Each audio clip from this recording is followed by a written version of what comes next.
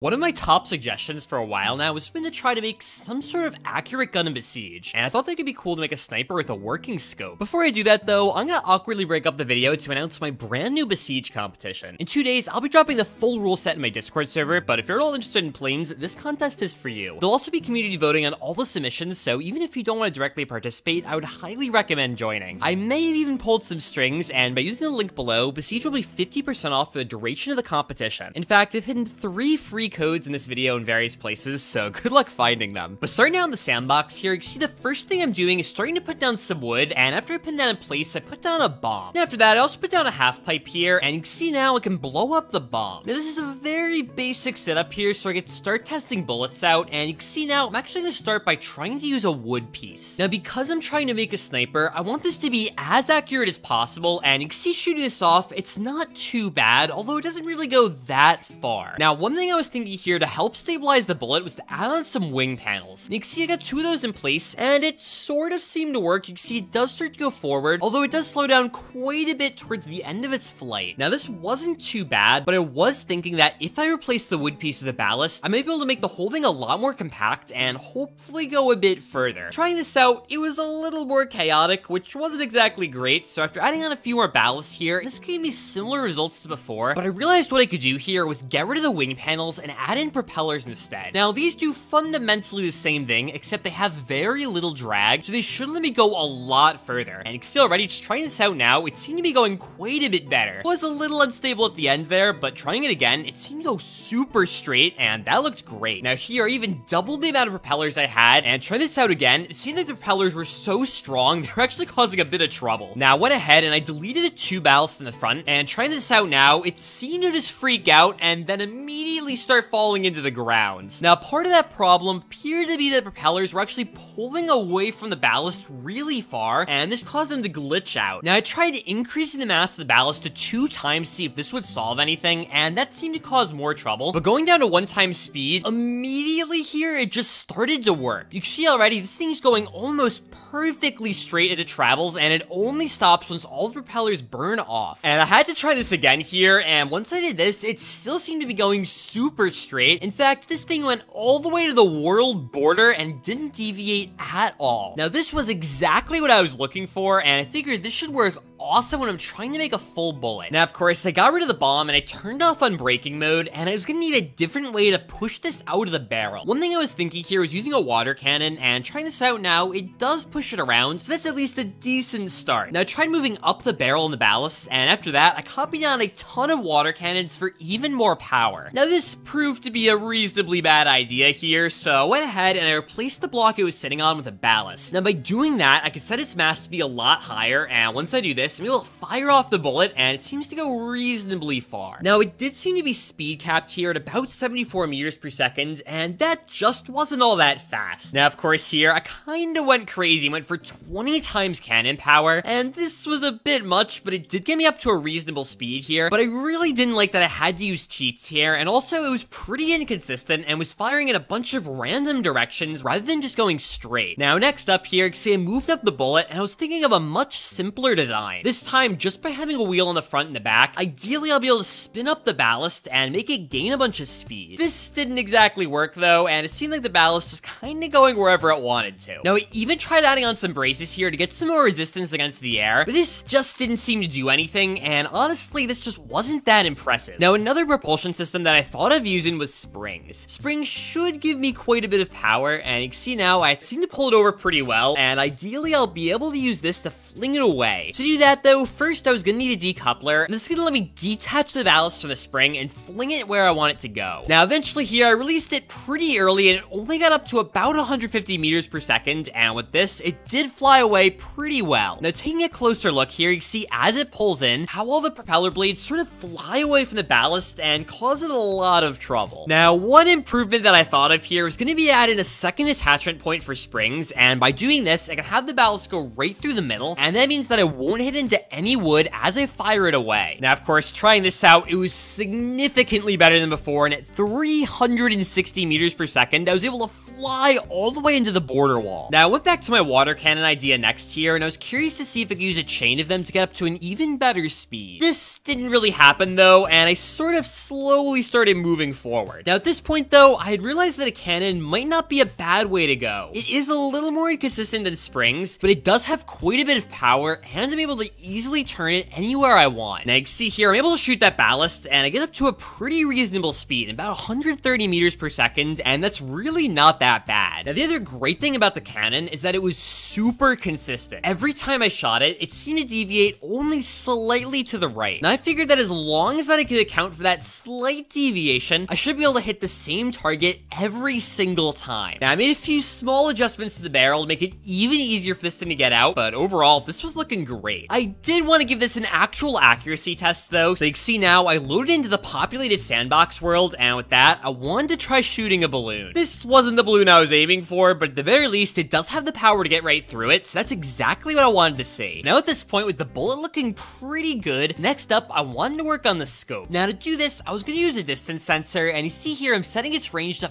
500 times. Now, once I do this, you can see here testing it out, it seems to flicker on and off a bit, and I think that's because it's seeing the balloon way off in the distance. Now, to get a more full picture, what I wanted to do is copy on more sensors, and you can see here, I created a nice little row of these. But of course, to get a more full picture, I wanted to add on more layers of these and see how that would do. At first here, it was a little glitchy, so with another try, everything seemed to be a bit better, and this should do the trick. Now, of course, though, I am going to need some sort of display, and for that, what I wanted to do is build up a little wooden log here, and on that, you can see I'm putting down some steering hinges. After putting this in place, you can see here I'm manually able to move one of these up and down, and I should have these tied into the sensors so that if they see something in front of them, they'll flip down, and that should be represented. Once I did that, you can see it's starting to somewhat take shape, but there's just not enough sensors here to really paint a full image. So after all that, I copied on some more sensors here, and giving this a quick look, you can see the balloon move up and down as those lights turn on, and in these steering hinges, you sort of could start to see that same picture taking shape. Now, I copied way more of these on here, and with all that done, I'm starting to get more of a full picture. It was still fairly spread apart though, and the image was not very well defined. So what I did next is actually shrunk down these sensors to get them even closer together. Now, I figured that an 8x7 image would be good enough to sort of get the gist of what was going on, and you can see here trying it out, the balloon actually starts to rise in that bottom left corner, and it's pretty clear to see where it is. Now, I also built up a bit of a backing on this to make it a little bit easier to see what was going on, and with all that stretched up in place here, I wanted to give it a test, but just to be sure it was working, I wanted to move it super close to the balloon so it'd be right in front of it. With this, you can clearly see it moving up and down, and you can see the image being represented over on the right. Now, of course, this seemed to be working perfectly, so I moved it further away here, and with that, I wanted to try shooting the balloon in the distance. Now, I did have it pretty well lined up, but overall, it did seem to see it fine, and as soon as I shot the balloon, all of the sensors turned off. Now, that was exactly what I was looking for, and with all this done, now I wanted to figure out a way to be able to move it around. Now, starting out here, I put down a couple of steering hinges, and I deleted off all the pins. Once I did that, it was a little loose, so I had to use some braces to hold it all together, and after getting it connected up to these steering hinges on the bottom and the top here, I was able to move it back and forth relatively well. At the very least, I was able to start getting some images as I moved. Now, to get this whole thing a bit more compact, I put the screen right behind the sensors, and with that done, I also had some minor bracing issues, so I just made sure to fix those here, and with all that, gave it another test now, and everything seemed to be working relatively well. Now, see here, I'm turning my attention back over to the cannon on the bottom, and this took it to start working on a system to hold onto the bullet. Now, just by adding in this grabber, it already seemed to be having some pretty major problems here, and it was shooting way off to the right. Now, to fix that, I tried moving the cannon in a bit closer, and this did seem to help out a bit, but the shots were still relatively inconsistent, and it was shooting way up in the air now. Now, I was hoping I could iron that out later, but for now, I wanted to try encapsulating this entire thing in wood panels, and once I got that basic shape built, you can see here, I started to round it off. Now, this is roughly going to start working like a casing here, and while it was loosely on there, it did seem to let the bullet come out relatively well at first, so this was a good sign. Things immediately started to get bad, though, the moment I tried to rest the bullet on a half pipe. Once I got rid of all of my pins, it just stopped working entirely, and the bullet was super loose, and the ballast wasn't even coming out of it anymore. So with this not really working, I went ahead, I deleted off a bunch of the stuff on the bottom, and I wanted to try again with my spring mechanism. Now, I still wasn't convinced it was going to be super accurate, but I did want to give it a try, and I figured maybe if I limited the speed, it might be able to do something. So here, after getting the springs attached, I gave it a test, and it was a little loose at first, so everything seemed to just come towards itself. But after adding on a couple pins here, gave it another test, and it seemed to be quite a bit better. Now, for some extra consistency here, I also also wanted to pull away the part the decoupler is attached to, and to do that, I added on another spring on top of my ballast that I had before. What this is going to do is quickly pull up that ballast at the last second and make sure that my actual bullet isn't going to run into it. Now, it shot a little bit higher up than I was hoping for, but it did seem to work on this first test, but trying it out again, it was going a lot more straight. Now, I figured that this inaccuracy was probably on me, and if I add in some timers, it should be able to automate the process. Now, I quickly just set up all those timings here, and you can see I was able to shoot that off really fast. The problem, though, is that it still had that inconsistency built in, and it wasn't going in just one direction. The other thing, though, is that if it's this inconsistent now, the moment I try to take it off all of these pins, it's gonna get so much worse. And just adding in some braces here was already way more inconsistent and started shooting down. So at this point, I just cut my losses and went back to the cannon system, and I wanted to try making it semi-reloadable. You can see now, I added in 3 ballasts here, and once I did that, I added in 3 grabbers. Now, one minor problem is that the cannon does like to fly off the back, but if I turn on a braking for a quick second here, you can see I should be able to make this all work. Now, the direction all the ballasts are going aren't exactly perfectly straight, and I wasn't super in love with that, but at the very least, there always seemed to be one that went almost perfectly where I wanted it to. Now, I also can't leave unbraking mode on, so to fix that, I wanted to add in a wheel to the back here, and you can see I'm adding on some arms and some cannons. These cannons are gonna rotate around up into the barrel and shoot off whatever ballast is in front. Now, trying this out here, they did all shoot, but they kind of went back really fast. So after giving them individual keybinds here, you can see me able to shoot them off and start to rotate up the next cannon. Now, they were breaking immediately as soon as they reached the half pipe, and I was gonna need a way to be able to get in there. Now, that was an easy enough solution. I set in a couple of pistons, and by doing that, I'm able to stretch it over the top and get it to fit where I need. The accuracy was still just not quite what I wanted it to be, though, and it was deviating quite a bit to the left and the right. Now, I wanted to see how this would do on the ground, so you can see next here, I started bracing everything together, and I also added in some legs. These are actually going to be sitting on the ground here, and trying to move it around now, I wanted to give it a shot and see what it would do. Now, my first shot here ended up being absolutely perfect. I hit right into that cube, which is exactly what I was aiming for. The next few shots, though, were a little rough. Every single one of them seemed to just go off in a random direction and not really even go remotely straight. I even had a few like this one that would just jump straight out of the barrel and then hit right into the ground. And while this reloading system does work, my main priority on this build is to get things to go as straight as possible, and to do that, I decided just to go with the single shot for now. I figured that I could keep the other mechanism I built though, and I'll just make it a second variation of this design. Now, while I was talking about all that, you can see I added on a wheel here, and this lets me move around the half pipe. By doing this, I should be able to shoot the ballast straight forward, but it was deviating a little bit. This was an easy enough solution though, because I had actually realized I deleted one of these logs on top of the barrel. This log was helping to guide it out straight forward, and once I did that, it was going up a little bit, but it was also going dead straight, which is exactly what I wanted. But with this all ready to go now, what I wanted to do is add on some wood pieces to the front and start working on the actual structure. Now, this is